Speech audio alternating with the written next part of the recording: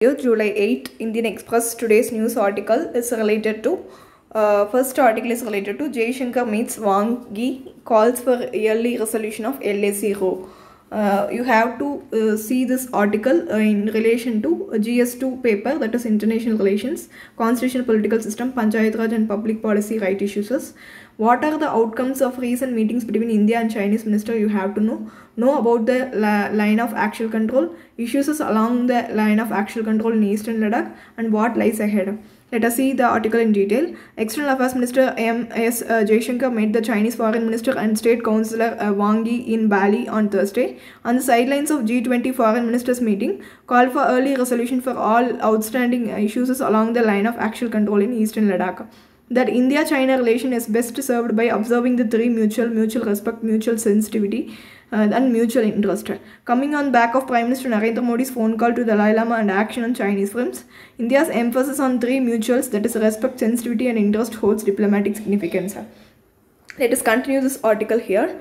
That is LA's recalling the disengagement as achieved in some friction areas. He reiterated the need to sustain the momentum to complete the disengagement from all the remaining areas to restore the peace, tranquility in the border areas. He affirmed the importance of fully abiding by bilateral agreements and protocols and understanding the reached between the two ministers during the previous conversation.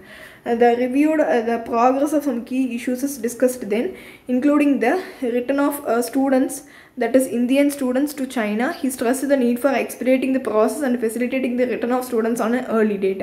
Ministry of External Affairs Minister said, adding Wang Yi appreciated India's support during China's BRICS chairship this year and assured China's support of India's upcoming G20 and Shanghai Cooperation Organization presidency.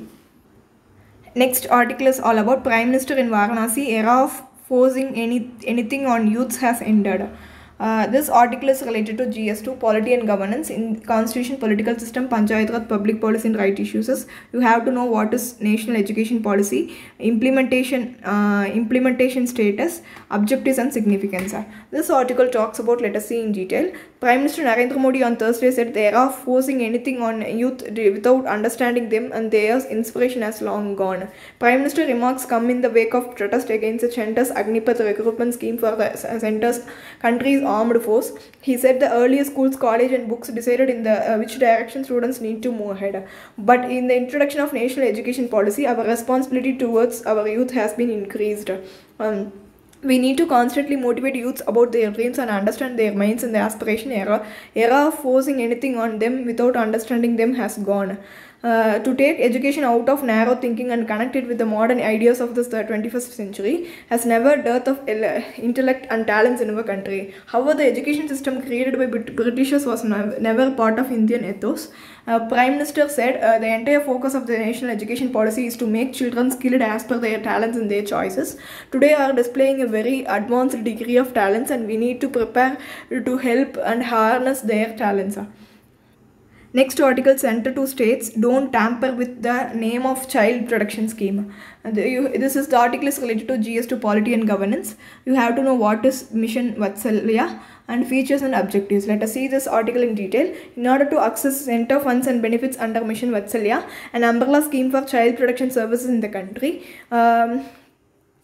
in order to access these, the states will have to return their official name as given by Center, Women and Child Development Ministry mandated in the guidelines it released on Thursday. Before 2009, three schemes were being implemented under Women and Child Development Ministry of Children in Need of Protection, the Program for Juvenile Justice of Children in Need of Care and Protection, and Children in Conflict with Law, and the Integrated Program for the Street Children, and the Scheme for Assistance to the Home for Children, and these are clubbed in 2010 into a single scheme called Integrated Child Protection Scheme. It was then renamed as Child Protection Services Scheme in 2017, again as Mission Vatsalya in 2021 and 22. It is implemented as centrally sponsored scheme in partnership with the state government and union territory administration with a fund sharing pattern in the ratio of 60:40. However, for the 8 states in the northeast as well as Himachal Pradesh, Uttarakhand, union territories of Jammu and Kashmir, Center and union territories or states share will be 90:10. Center will cover the whole cost in union territory without legislature according to the ministry. Delhi, next article that we are moving into is all about High Court stays CIC order on releasing info about Prime Minister CARES, that is PM CARES. This article is related to GS2 polity and governance. It's all about, you have to know about Prime Minister's Citizens Assistance and Relief in Emergency Situation Fund, that is PM CARES. Rationale behind constituting this, you have to know. Okay, let us see this article in detail. Delhi High Court on Thursday stays a single Central Information Commission order directing the Information Department to provide copies of all documents submitted by Prime Minister CARES Fund while applying for exemptions under the Income Tax Act and file noting granting the approval. The question whether PM CARES Fund is a public authority is currently pending before a division bench of the court. Next article is at the right rate. In this article is related to GS3 economy. You have to know what to read as how emerging markets including India are facing the outflow of FPIs as US Federal Reserve tightens, repercussions, and know about the policy of RBI is to smoothen the volatility and what more needs to be done in this context. Next article is their fair share. This article is related to GS2 polity and governance. What you need to know and study is what are the provisions under the freshly issued guidelines of CCPA, that is Central Consumer Protection Authority, focus areas, objectives and needs, key analysis and way forward. Next article is subcategorization of OBC. This article is related to GS2. In this article, you need to know what is subcategorization of OBC and also know about Rohini Commission and its mandate and what progresses has it made so far. Let us see the article in detail. On Wednesday, Centre has extended the tenure of Commission to examine the subcategorization of OBC. The idea is to create the subcategories within the large group of OBC for the purpose of reservation. OBC are granted 27% reservation in jobs and education under central government. This has been a legal debate for other reservation categories too. In September last year, Constitutional Bench of Supreme Court has reopened the debate on subcategorization of SC and ST for reservation. For OBC, the debate arises out of the perception that only a few affluent communities among over 2,600 included in the central list of OBC have secured a major part of the 27% reservation. Ensure equitable distribution of representation among all OBC communities. What is the Commission's brief? To examine the extent of inequitable distribution of benefits of reservation among the caste or communities included in the broad category of OBC with reference to such classes included in the central list. To work out the mechanism, criteria, norms and parameters in a scientific approach for subcategorization within such OBCs. What progress has it made so far? The Commission wrote that it is ready with the draft report on OBC subcategorization. Among the challenges it has faced, one has been the absence of data for the population of various communities to compare with their representation in the jobs and admissions. December 12, 2018, requesting for an appropriate budget provision for proposed in All India survey for an estimate of the caste-wise population of OBCs. On August 31, 2018, Home Minister Rajnath Singh had announced that in a census 2021, data of OBC will also be collected, but since then government has been silent on this, whereas groups of OBC have been demanding enumeration of OBCs in the census. 97% of all jobs and educational seats have gone to 25% of all subcaste classification as OBC. 24.95% of these jobs and seats have gone to just 10 OBC communities, and 983 OBC communities, 37% of total, have zero representation in jobs and educational institutions. 994 OBC subcaste have the total representation of only 2.68% in recruitment and admissions. Next article is related to GS3 environment, that is DRECHO.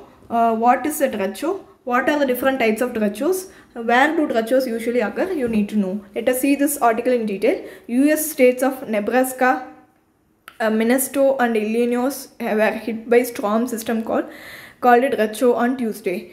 Sky turned the sky a bright shade of green.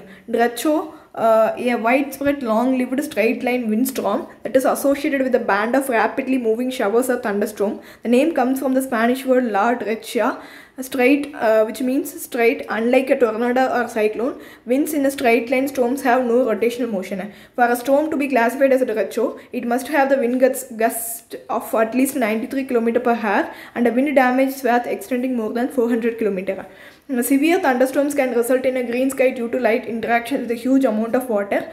What are they hold? This is what the article is all about. Next article is all about how a cancer drug works in COVID-19 patients. This article is related to GS3 technology. What you have to know is what are the findings of newly published phase 3 study for the drugs sabizabulin. What did the study look at and how? What are the key findings on mortality reduction among hospitalized COVID-19 patients? Let us see this article in detail. Results of phase 3 trial with the drug sabizabulin initially developed to fight cancer have shown its cuts risk of death by about 1/4 in the patients hospitalized with a moderate to severe COVID-19. Sabizabulin works by targeting a process called microtubule trafficking and has both dual anti-inflammatory and antiviral activity. Resistant prostate cancer and triple negative breast cancer resistant to anthracyclines. This is what the article talks about. Next article is all about RBI easing norms may arrest outflow from NRE account. This article is related to GS3 economy. You have to know about RBI's decision to relax the norms governing the currency foreign currency non-resident bank, that is FCNR, and non-resident external deposit and objectives and repercussions. Let us see this article in detail. Non-resident Indian deposit which showed a decline in the financial year 2021-2022 are expected to pick up in the coming months as the Reserve Bank decision to relax the norms governing the foreign currency non-resident bank and non-resident external deposit. Interest rates on NRE deposits are expected to that is non-resident external deposit are expected to rise in the wake of RBI measures. Total NRI deposits have declined. The removal of CRR and SLR and interest rate capping norms for incremental NRI deposits in FCNRB and NRE deposit term deposit will help in the reduction of cost of the funds and allow the bank offer higher yields to the consumers. NRI can open a NRE account introduced in 1970 with a fund remitted to India through a bank abroad.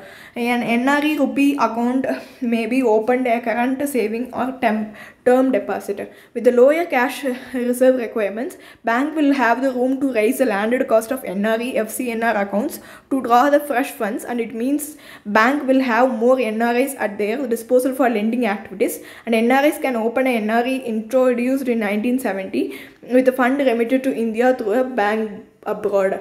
NRE deposits without reference to the current regulations on interest rates with effect from July 7, 2022. This relaxation will be available for the period up to October 31, 2022.